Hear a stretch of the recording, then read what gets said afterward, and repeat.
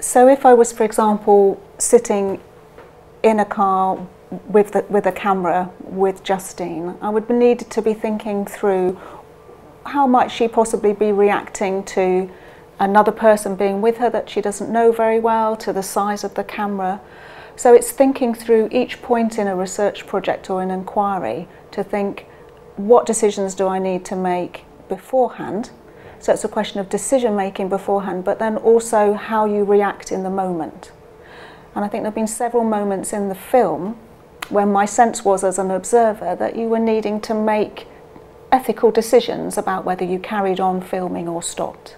For example, when the students, Justine and her peers, went into the sensory room, so that was an activity that was happening.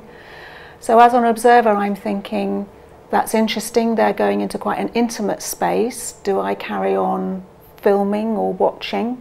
That's very much part of Justine's day, and she obviously really enjoyed it. But as an observer, is that appropriate for me to be there?